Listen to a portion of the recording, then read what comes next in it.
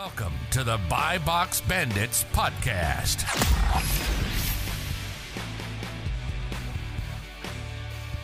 What's up, everyone? Welcome back to the Buy Box Bandits podcast. Today, we want to change things up a little bit. We have the online arbitrage godfather, Chris Grant, here, and we want to get super tactical and beginner friendly and talk about the best ways to get started, what to do, what not to do, common beginner mistakes, and stuff like that. So, Chris, for those of you, for people who might not be familiar, you kind of want to give a little walkthrough on your history, Amazon-wise, and then we'll jump right into it.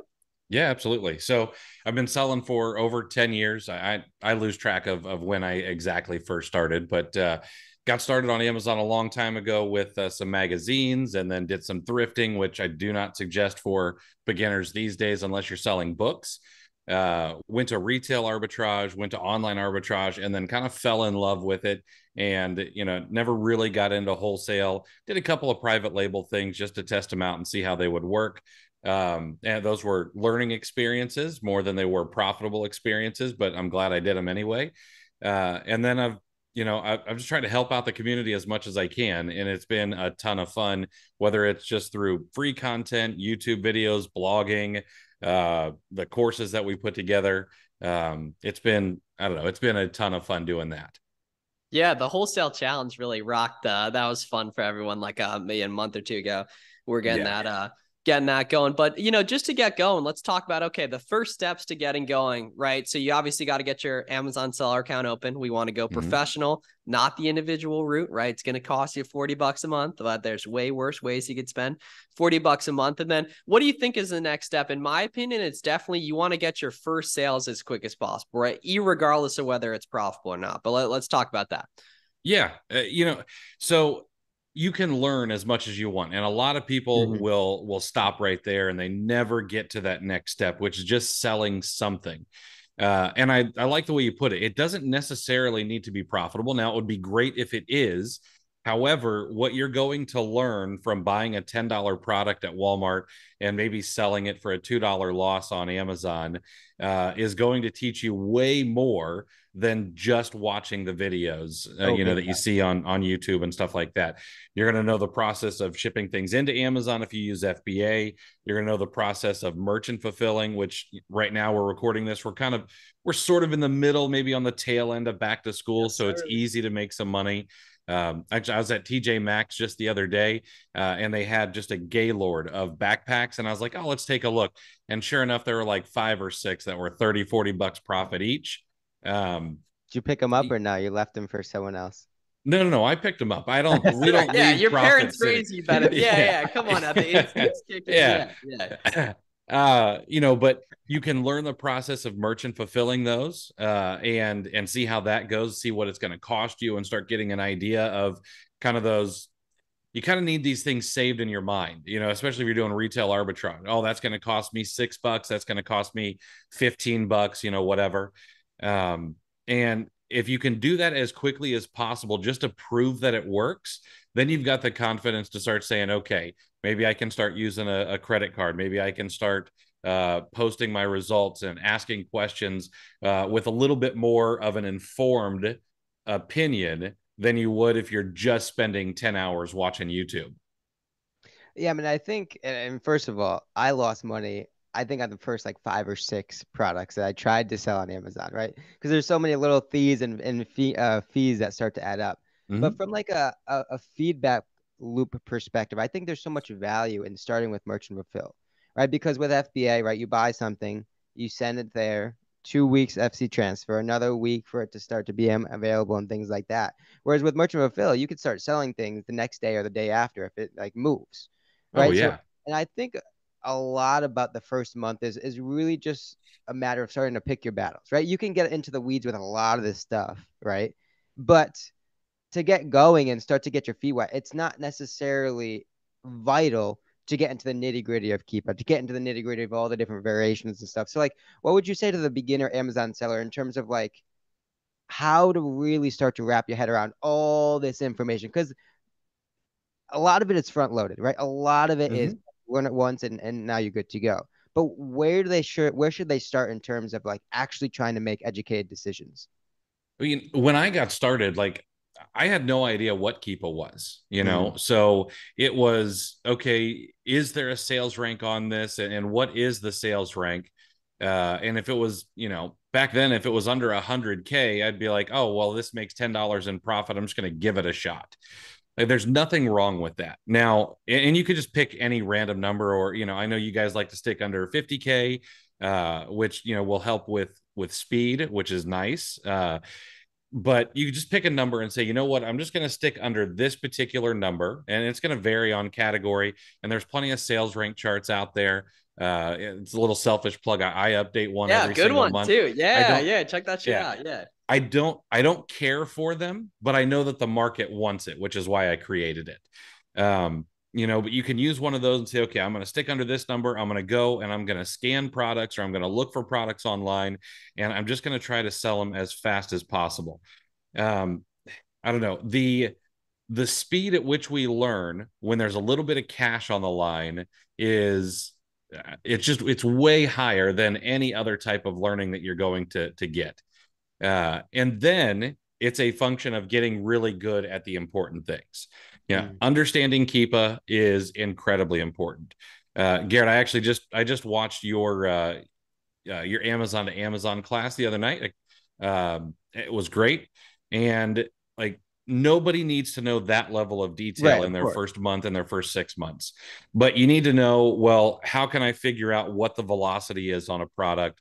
How can I figure out if there's a chance of losing money on this, over the history of the buy box and things like that. And I think at a minimum, you need to understand the correlation between an increase in supply and what's going to happen to the price if the velocity doesn't increase in parity with that. And that all sounds fancy and things like that, but it's not. It's fairly easy to learn, and it's all free if you go watch some YouTube videos, follow these guys on Twitter and stuff like that. Yeah, I mean, I think there's a lot of value in trying to prioritize velocity up front, right? Mm-hmm. Because profit's great, but especially as a beginner, if you have $100, $1,000 to play with, you buy a whole bunch of really, really profitable stuff that doesn't move in 3 weeks. Well, you haven't really made any progress, right? Absolutely. I wrote a thread not too long ago on the importance of the speed of money. Exactly. And it talks about how Amazon is a compounding game. All right. And hopefully people getting into it understand that when it comes to arbitrage, we're not building any equity in a brand like PL. We're not going and getting brand exclusives. We are flipping products that are already popular on the most popular e-commerce platform on the internet. And that gives us the ability to churn our inventory at such rates that we would make Walmart and Target jealous if they cared about us. Those guys churn their inventory about 4 times per year, and people who sell fast moving inventory can churn their inventory 12 to 15 times a year on the Amazon platform. And the ability to take that $100, turn it into 110, and then 125 and 150 and so on, is what makes this platform powerful. And then at scale too, right? The Mm-hmm. way I like to put it, there's no other mechanism in the world that you can turn $100 into 110 at scale on demand, right? So that same thing holds true for 10,000. Same thing holds true with 100,000, right? And pretty much whenever you want, right? Once you develop the skill of really how to uh, analytically understand what a product has done, to use that information to forecast what it will do, that's the skill that's going to continue to scale. Along Yep. those lines, as a beginner, let's kind of talk through the maybe 3 to 5 big red flags that they should be on the lookout for, right? Because those are probably one of the most important things to understand in the beginning, more so than like deep diving into the variations, because red flags are Mm-hmm. something that's going to really hinder your growth. Yeah, absolutely. So I think, in my opinion, one of the things that's really important is you want to stay away from the products that are going to cause any account health issues, Mm-hmm. especially as a beginner. We've been around a while. We've sold some products. If we were to get an IP complaint or an inauthenticity complaint or something like that, even if we ignored it, it's probably not going to result in a suspension because we have some history with Amazon. As a newer seller, they're going to treat you a little more harsh on occasion. So you need to be able to know what an IP complaint looks like. And that's really easy. If you're looking at a Keepa chart, you'll see the number of sellers typically fall off of a cliff. You see that, once in the last 3 months or 6 months. That's a big red flag. You see it more than once in the past 3 or 6 months, and you need to run away from that kind of product. You need to make sure that you're keeping good records. And as a new seller, this is something I did not do well. I'd take my receipts, from retail stores. I'd stick them up in the window of my car, and then they'd turn all black, and I wouldn't be able to use them. And I'd be like, oh, whatever, no big deal. But it is. If you have an authenticity issue, if you sell something with a little bit of a damaged corner or something like that, you need to be able to fight that. And so you need to keep good records. Well, I think the third one is really understanding products where you have no chance, where you have no fighting chance on the market, whether that be Amazon owns 100% of the sales, or a third-party seller that owns 90% of the sales, or something that just simply doesn't move, right? So those real metric movers, those real big velocity skewers, I think that is one of the big things to dive into in the beginning, because again, that's going to be, if you have 100,000 or if you have $1,000 that you're starting with, or 500, well, we need to maximize each and every dollar as much as possible.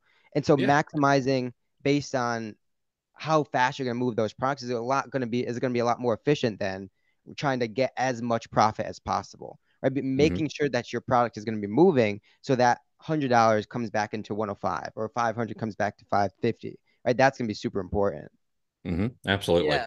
Another mistake I see a lot of people make is like thinking very like kind of one or the other, right? Do I FBA or do I FBM? Obviously, it depends. Do I do RA or do I do OA? Obviously, it depends. But on that sort of thing, because especially in terms of like sourcing method wise, that is kind of the most important thing. Where do you think people should start product research wise? How do we get those first couple items rolling? I mean, retail arbitrage is unparalleled in the speed at which you can move things. And we could even take that over to hybrid arbitrage. If you absolutely don't want to go out to a retail store, you can go to Walmart, go to Target, go to Walgreens, wherever it is, find a product, and then you can pick it up in store in an hour. And then the ability to turn around and merchant fulfill that product is, I mean, you can literally sell things before you check out at the store. It's crazy. Some of the best bolos I've ever had have been like that. We're in a Target, we're in a Walmart, we're looking for a product, we put it in the cart, we update Seller Central that we've picked up 5, and before we even swipe the credit card at the checkout counter, they're all sold and they've got to be shipped as soon as we get home. When you can do that, I mean, that's almost, I mean, that feels illegal, being able to have profits in your account before you even pay for the product. And so, but people want it to be complicated, man. They don't want the answer just to be to go to your local Nike outlet 5 times and scan everything to then learn, right? To then build leverage, right? I think it's I'd say this a lot, but it's really hard to that first time you go out and do retail arbitrage, because a lot of people have that employee mindset that like, damn, I got to do this forever, right? Because you know what I mean? Some people don't see, career path growth and such, basically, but especially like when you're talking about owning your own business, like, if you're still doing the same thing in 6 months when, starting out as a beginner, just going and scanning stuff, like you're doing it wrong, right?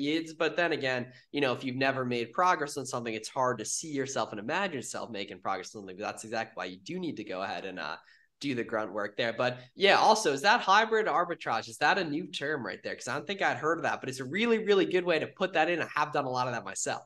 Yeah, so it's not a new term. It's something that I know I have been using for a couple of years. Okay. At kind of when COVID came around, that's when like all the stores were like, yeah, they had okay, that makes sense. Target and Walgreens and Walmart, they had it available, but not at the scale it is now. I mean, you can pretty much get anything pick up in store or even delivered to you. Right to your, in and out. Yeah. Now I could source the Publix. They've always got buy one, get one free on like, I don't know, 20, 30 different grocery products every week. I could source all of those, have them delivered to my house, tip the person $10, and then merchant fulfill those products from my house. I mean, the ability to make money is ridiculous. And talking about the whole kind of quote unquote hybrid model that you were talking about, there's no better time than now, right? We're recording this in whatever, August August 14th or 14th. something. And if you're listening to this episode before, call it September, October, there's so much opportunity to do specifically that when we talk about seasonal Thanksgiving items, right? Seasonal Christmas items, back to even now, a lot of back to school opportunity for the next couple of weeks. Oh There's yeah, so much. Sorry, I've got a great example of that seasonal item you talk about. A couple of years ago, there was this singer, and I don't remember who it was, but she came out with a sweet potato pie that was only at Walmart. I know what you're talking about too. I can't Yeah. remember what it is, but I know what you're talking about. You could order it for pickup. You could order it to have it delivered to your front door. And they were like $5 and they were selling for 45, $50 on Amazon. You merch and fulfill those things. I know some people that sold 1,000 of them. It was insane. And another one is and I'm telling you, it's been this way for the past couple of years. It will be this way in 2023. Are those like hot chocolate balls, like the milk, come in a little box, Target, Yep. Walmart. If you are listening to this and they have a look at your local Walmart come November, December, January timeframe, I'm telling you, those will be profitable. And the Thanksgiving, yeah. What's cool too is a lot of you guys, you might not be familiar with Keep a Product Finder. Chris and Garrett have a lot of good stuff out there. You should go check that out. You can do keyword searches on there. So for example, right now it makes a lot of sense to do the keyword football, the keyword soccer, the keyword volleyball, school, backpack, stuff like that. And then what you can do is Keep is actually going to tell you what the best performing products in that are, because you can filter by what's going up in demand the most, aka what sales rank is going down the most, or what's going up in price the most as well. And I mean, Keep it doesn't really make it pretty to go ahead and actually search in that, and that the product finder page has I don't know, probably like 200 different options or so, when realistically you're probably only going to be changing like 6 of them throughout your whole time there. But it's pretty neat to be able to leverage that type of data as well. Okay, mistakes people make, Chris. What are some of the things? You obviously get a lot of beginner questions. So where are people going wrong with stuff as a beginner typically? In my opinion, I think one of the biggest things that people go wrong on is they go too deep too quickly. And now I know that you guys are very happy to go deep on products, but you guys have experience. All right. Mm-hmm. I still use somewhat of a catalog method where, maybe I have 150, 200 SKUs and I'm maybe 10, 15 deep in some of my best ACEs, and maybe a little bit deeper than that, but I go very, very wide and very shallow. I really think that newer sellers need to take that approach. The reason being is, let's say you are brand new, you decide to join some sort of lead Discord or whatever. Someone, shares a lead on Twitter and everyone who retweets it gets the lead. And so it's gone to like 80 or 90 people. Well, you go sink all of your capital into what looks like a really good lead, and then something happens that you cannot predict yet because you don't have the experience, and then you lose all your money. And then that's how Amazon becomes a scam. Those are the kind of people who are like, oh, Amazon sucks. Nobody makes any money because of one single mistake. Like they know. Yeah, they know. From doing exactly. it from they know better than us. It's completely exactly. The part is that's like the people you're competing with, and in some unfortunate regard. But it makes when Miles gets passionate about something when the sarcasm comes out. Yeah, they know. Like you tried for a week and you know better than I do. Yeah, it makes perfect sense right there. Yeah. There's few things I hate in the world more than like the term "I had no luck." Like I hate that the I tried that. It's like, dude, clearly you didn't, considering it worked for everyone else and it didn't for you. And whatever, I could go on about. But people have no idea how much work it takes to get good at this stuff too.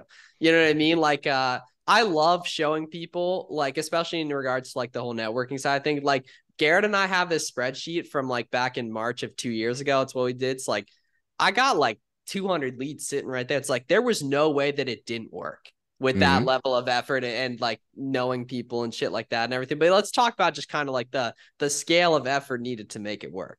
People I think trip on, which is partially our fault too. Yeah, but like whatever, I mean, the unfortunate thing is that we, as content creators, we do have to talk more about the positives than the negatives. Yeah. You don't have a choice. I mean, otherwise people are gonna be like, oh, well, of course, they're telling me it sucks. Yeah, it must suck. These guys have been at it for a while.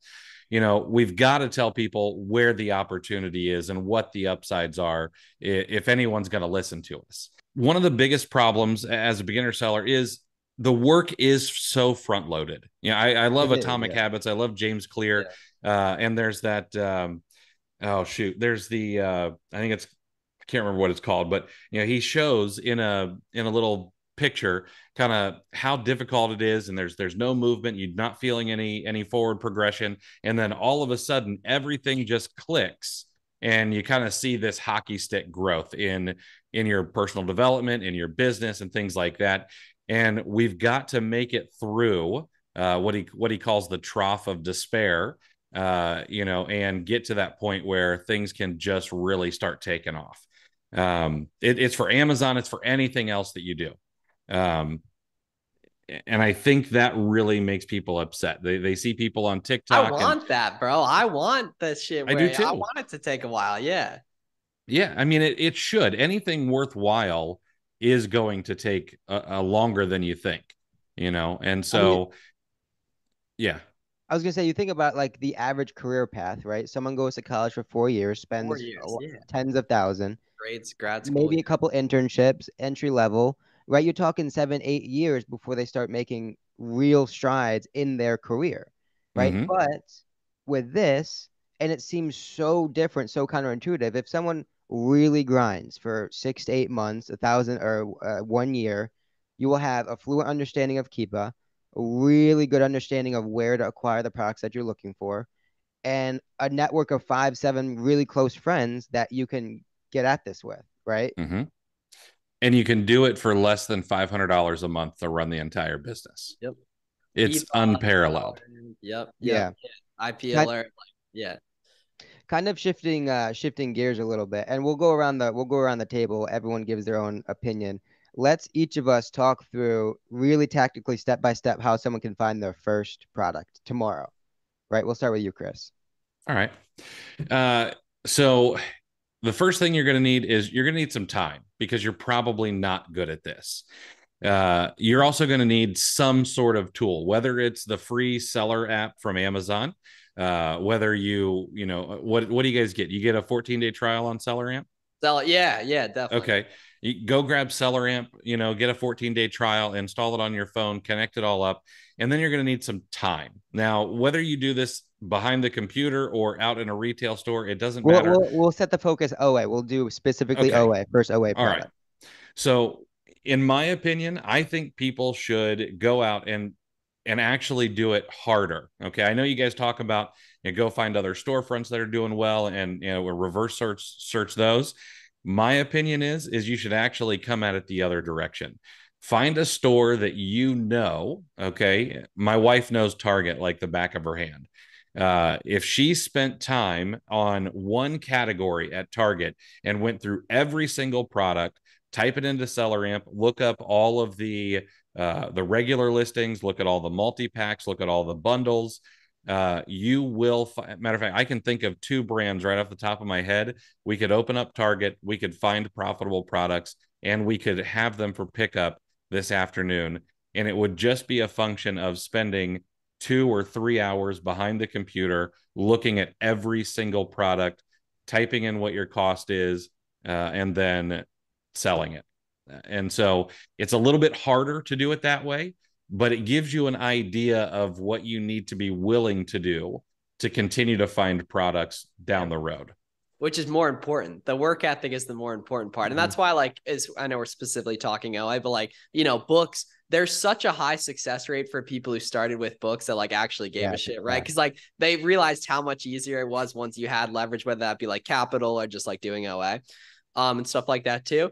I'm gonna go a different route in terms of best way to get started. Go on YouTube and watch a bunch of OA sourcing content, preferably from 3+, 2+ months ago. Look at the winning items that are in there. And then you can reverse source from them. And then this is actually going to super benefit people long term. One, as you're Googling stuff, right? You're seeing products especially if you saw it in an OA sourcing video being sourced profitably, right? Those items might be good, the same ones, or the ones that are right around there in the storefronts, right? when you're Googling stuff with SellerAmp, you're seeing these websites that carry the products. There's a very good chance that's where they're coming from right now. They don't look profitable on the Google Shopping. That's because there's discounts. You're going to find those discounts and you're going to track them as you go. They might be at the bottom of the screen via an email signup code. They might be like Foot Locker is a good example. If you go to footlocker.com/coupons, you might have to Google Foot Locker coupons, but you're actually going to find it that way too. It might be on the Capital One Shopping, Be Frugal, Rakuten free Chrome extensions right there. You might have to ask the customer service right there. But the nice thing is once you find one of these coupons, you're going to put it in a spreadsheet and you might be able to use that for several years. There's a few ones I can specifically think of that I was worried about going away 2 years ago, and I checked out with it last week. 2 years later, the coupon's still here. I still talk to people every day that have been doing this for years that don't know about that coupon for that website. So especially with OA, discounts are the differentiating factor, and being able to find them or position yourself, which we'll talk about networking to get notified of stuff, which is what we all did basically, right? Which is easier. Just to like figure out what stuff's going on right there. But yeah, I'd say look at profitable leads from videos you've seen. Ideally from several months ago. How do you do that? You type it in on YouTube, you watch the videos right there, and then storefront stock off of there, and understand that you're going to need discounts to make stuff profitable. And that if you like put in genuine efforts, like pretty easy to find discounts for different websites right there too. What about you, Garrett? Yeah, I think I would go a similar approach, right? In terms of OA, in the beginning, you have to cast a wide net. It's a volume game. You have to consume a lot of product information, warm product information, relatable product information. And then if you go through 500, 700, 1,000 products of adjacent, of relatively filtered information, you're going to have success. So I'd probably start at a popular Nike product. Doesn't matter which one. That's not going to be, the profitability of that one is irrelevant. What we're really looking for is a real accumulation of a lot of relevant information. Adjacent products, adjacent storefronts.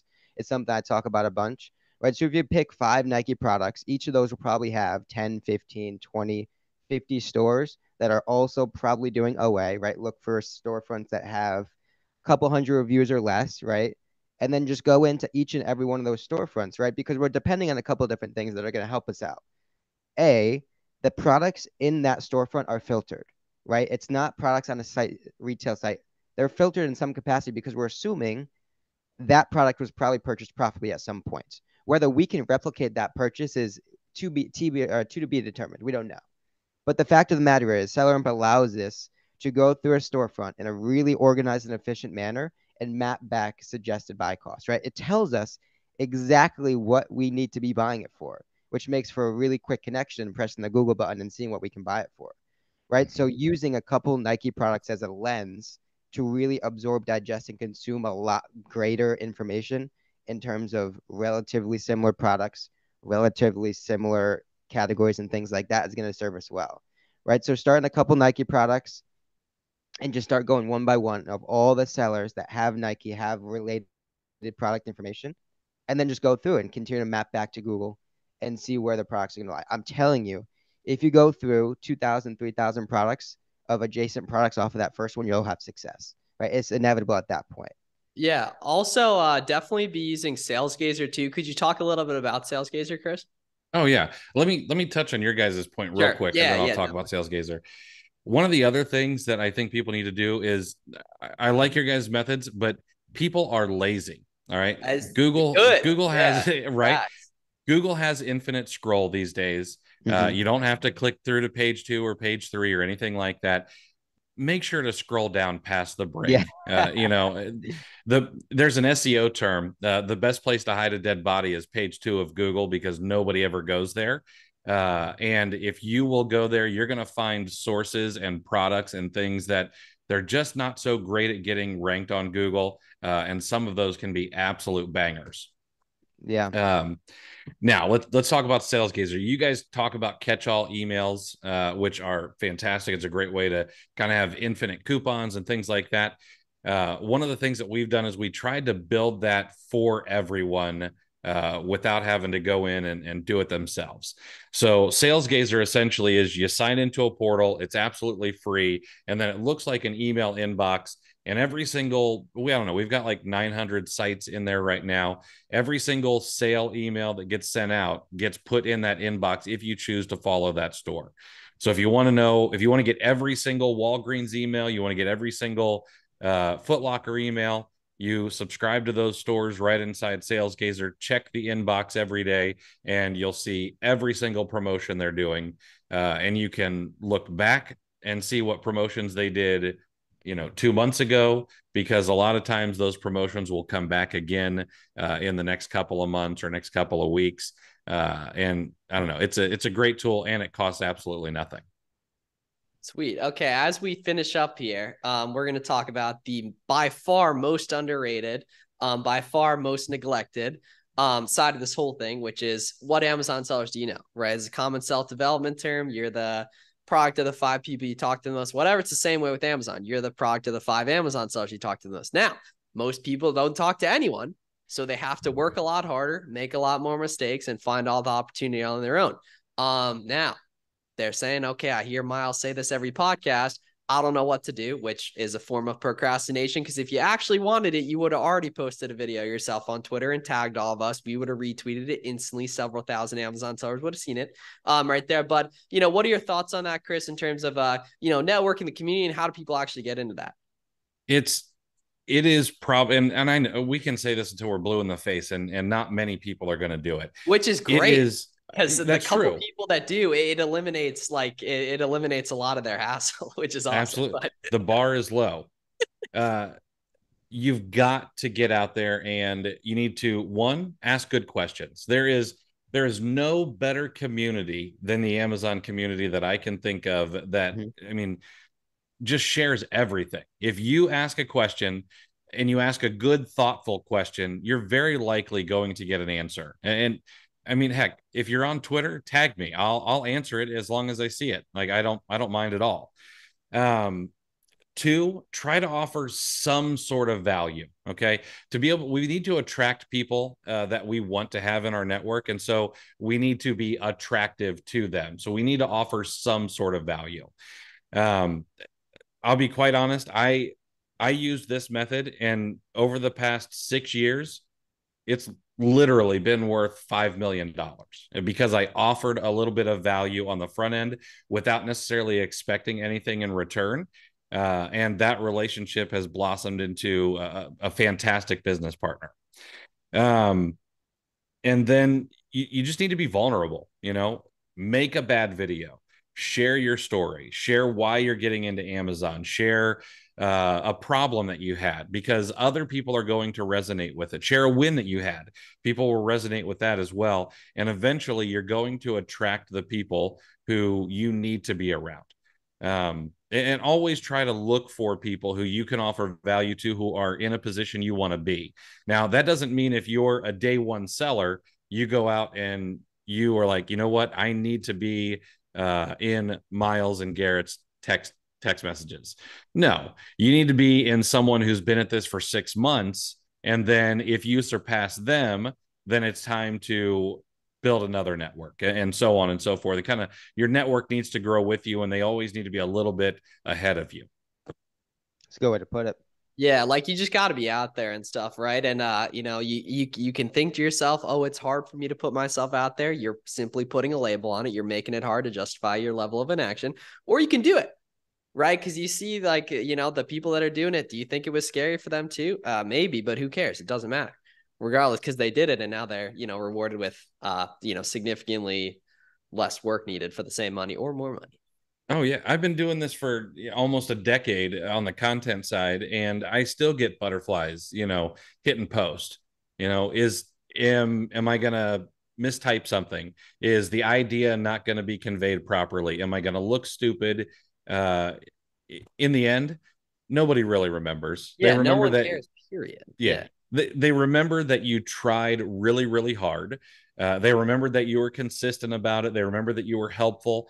And then that will come around and pay itself back eventually. And then a bunch of broke people are like, oh, but what if I share too much? Or are people really helpful? Just it doesn't make sense. Right? It's like, if you're worried about saturation, you're the same people are like applying for a job at like Deloitte and shit like that with like 100,000 other, fresh college grads and shit like that. If the market on Amazon was shrinking and the number of sellers was going up, might we have an issue? Maybe. But the thing is right now is e-commerce is continuing to grow. The grocery category by itself is slated to grow 12% per year and get to 200 billion by 2025. And that's just one single category in, the, I don't know, 20 some categories that you can sell. So I don't know. The garbage about saturation is just not there. Too many people turn over because they can't make it work or don't want to make it work. And the new people coming in are not replacing them fast enough. Well, the barrier of entry is admittedly extraordinarily low, but Absolutely. the barrier of success is pretty high. You know what I'm saying? I would agree. And so there's thousands of new sellers joining the platform every day, but like you said, there's thousands dropping off.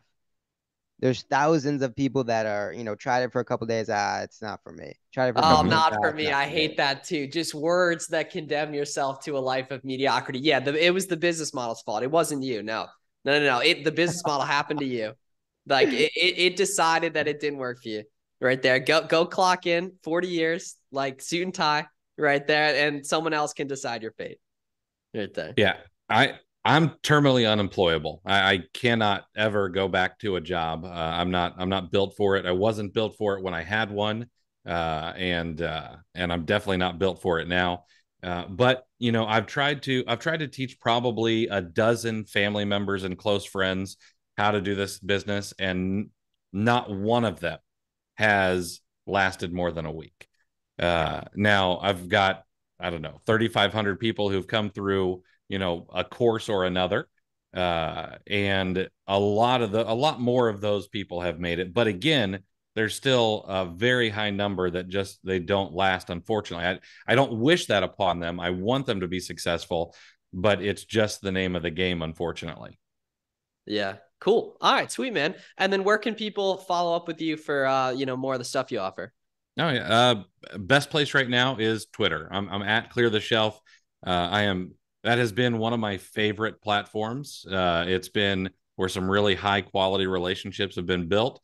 And I think that the IQ on Twitter is one of the highest among Amazon Twitter compared to some other platforms of social media. So yeah, Twitter at Clear the Shelf, and YouTube. I'm at Clear the Shelf everywhere. Cool. Sweet, man. Well, thanks for coming on. Any kind of final like words of wisdom, anything we didn't touch on in terms of like beginners and starting this the right way? I think the biggest thing is extend your time horizon. A lot of people come in and they're like, listen, in 2 months, 3 months, I'm going to have quit my job money. And that's not the case for most people. There are people who are going to scale very, very fast. You're going to see them. They might be taking a little bit more risk than you're willing to take. They might not have anything to lose, and they're burning the boats, and that's fine for them. It's not for everybody. So think about this in, a 1 or 3 year timeline. You really underestimate what you can get done in a year. And if you are willing to keep at this for, X amount of time, your chances of doing pretty well with this, if you're willing to learn, you're willing to put in the work, you're willing to network, are really pretty high if you just don't quit. Yeah. It's just a matter of holding your breath, right? I mean, Miles and I talk about this a bunch. There's no one that was around when we started that isn't making hundreds. I mean, that isn't making tons of money. It just doesn't. It's not if they did it the right way. Yeah. You know what I mean? But like, then again, if you stuck around, you probably stumbled. Even if you try not to, you're going to. I mean, if you hit enough singles, you'll get lucky with a home run at some point. That's just. Absolutely. Sweet. Cool, man. Well, thanks everyone for listening. And Chris, thanks for coming on as always right there. Good to share some game, and we'll see you guys in the next one.